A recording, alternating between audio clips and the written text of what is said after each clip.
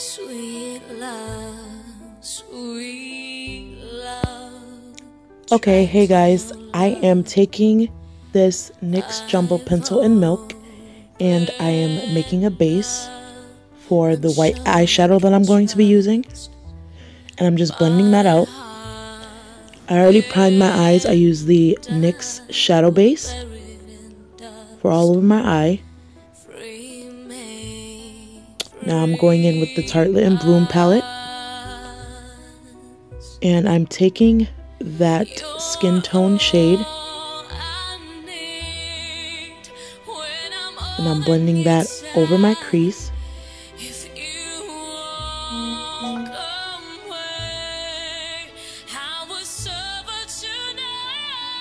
And now I'm taking that slightly darker brown and I'm placing that directly into my crease. I'm going to start to shape the cut crease, but as you guys can see on the other eye, I am going to darken it, so I'm just taking this color to sketch out the general shape.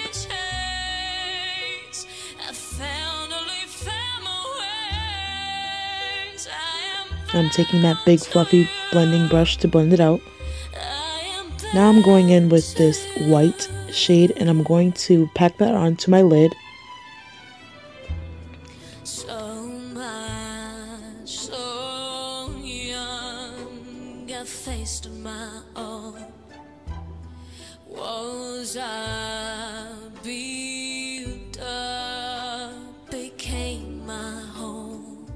Now I'm going to take this dark brown and start to precisely sketch out the cut crease. Now this is my first time doing a cut crease, so I'm not an expert on it. And I don't have much space for a lid, so my cut crease is lower than I would like it to be. But every eye shape is different. It also helps to use tape so the cut crease can be sharp. Now I'm taking that small blending brush and I'm taking that even darker brown in the palette, the darkest shade in the palette, and I'm carving out my crease even more.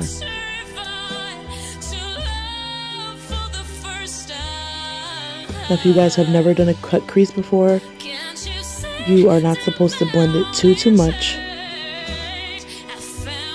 So that's why the white and the black or dark brown is slightly separated. Now I am blending it a little bit so it can seamlessly go into each shade, but I don't want to fully blend it so the crease will be washed out. We want the crease to be predominant. Now I'm going back in with that white shade to build it back up for more intensity, and then I'm going back in with that dark brown to carve out my cut crease even more. Like I said, you don't want to really blend the two colors together, but you want to blend it enough that it is seamless. I'm taking that brown shade again.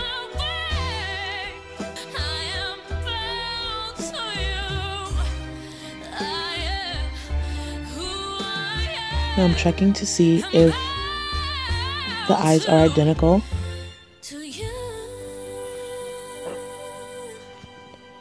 I'm going in with that shade under the white for a brow bone highlight. I don't want the brow bone to be too light because I do have a white lid.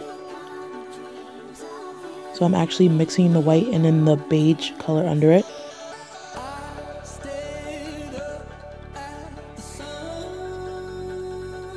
Now I am taking my e.l.f. liquid eyeliner and I am making my wing.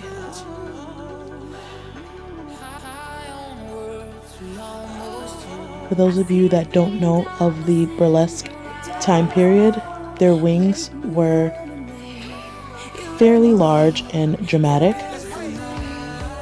Most women that did do their makeup in burlesque. And I actually took the tape off because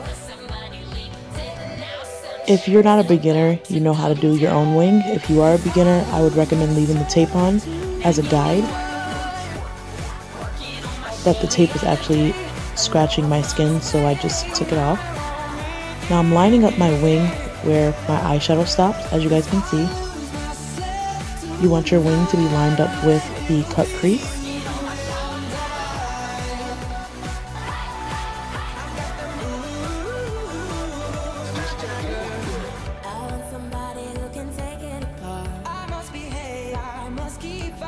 Now here I'm just perfecting my wing.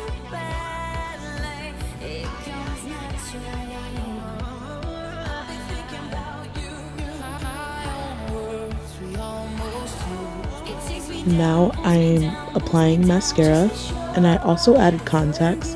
The reason why I added blue contacts is because I wanted to go for a look that Christina Aguilera was wearing in the actual movie.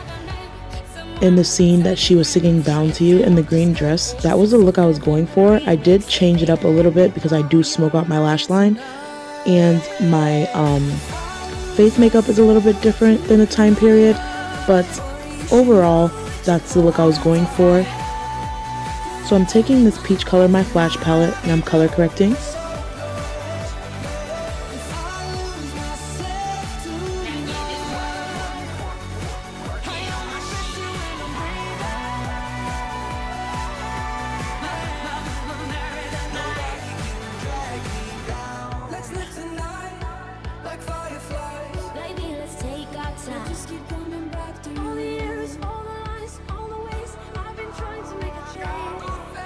Now this is just a general step for when I'm applying foundation. This isn't a step for the makeup look, it's just a general step for when I'm applying, before I'm applying my foundation. Now I'm taking my foundation, and this foundation is a little bit too dark for me, but at the end of the video it definitely pulled together. It wasn't too bad.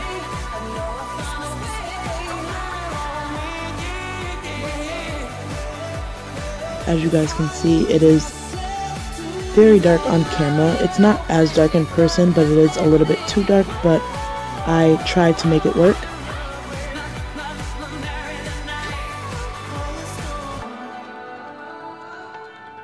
Now I'm taking my concealer, and I'm also mixing it with the foundation because the concealer is a little bit too light. Now I'm mixing that, and I'm applying that under my eyes and on the rest of the highlighted areas of my face.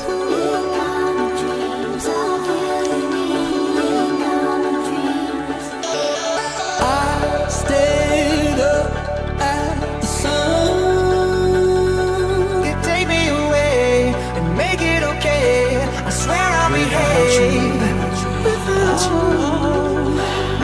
High on words, we almost do. I see $1 billion in your eyes. Highlighting my forehead, down my nose, and my cupid bow. You're enemy. Let's play now. 16 and beautiful now. You couldn't keep it now. Somebody leave it now. Something's about to go down. I've constantly been using this brush and Working on my shit the other day. I know I found a way.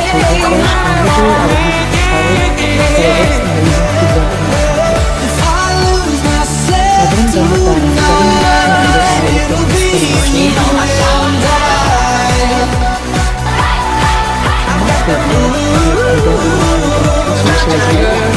I want somebody who can take it apart. I must behave, I must keep fighting. Another reason why I'm baking, because baking is more of a newer technique, so I wanted to keep it simplified as possible and stick with the Words we almost do.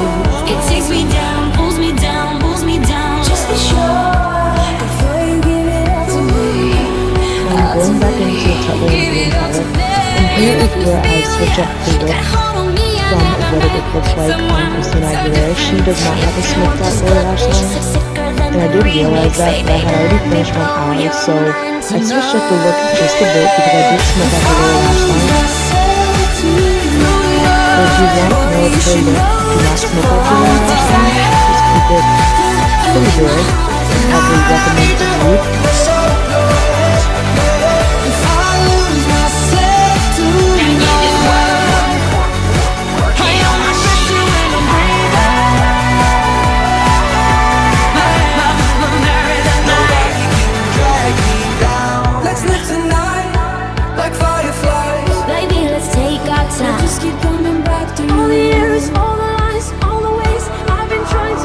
just finishing up under my eyes.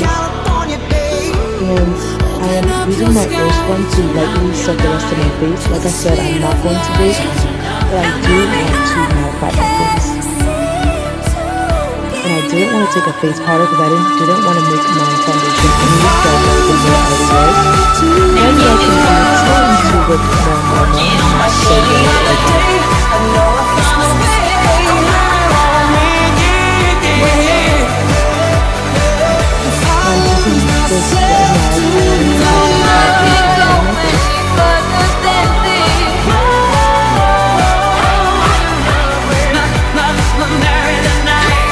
Another step that is just a part of my routine. I don't know for sure if back in the day they contoured their face. I know that they were really big on blush. So I'm just adding this bronzer just to add some shimmer to my face and some color. Now I did skip the blush step and the highlighting step, but I did go pretty intense with my blush because they tend to wear a lot of blush, and I added my highlighter already, and I also added my lip liner. Now I'm taking this Nars liquid lipstick. It is not matte, it's actually glossy, and I'm applying that because glossy lips were the trend back then. Thank you guys so much for watching.